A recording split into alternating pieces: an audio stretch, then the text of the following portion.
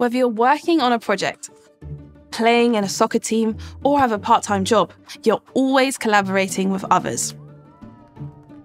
That's why teamwork is so important. Achieving common goals, expressing expectations, making clear agreements, indicating what you can and want to do, and helping each other. Teamwork is not only beneficial during your studies, but also throughout the rest of your life. When you work together, you utilize the best qualities of everyone in the group, and this gives you the opportunity to learn from each other. But if things go wrong, it can lead to stress, conflicts, and less satisfactory results. So, how do you collaborate effectively? Start with a plan and determine what you want to achieve together.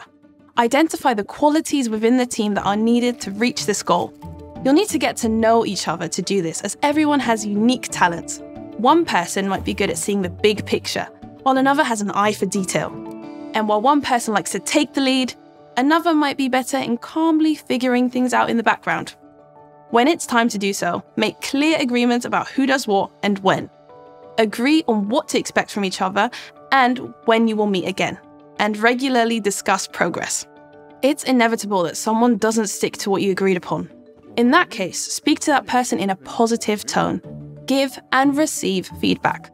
You'll not only learn a lot, but it'll also make celebrating successes more enjoyable. Do you also want to learn to work together better? Click here.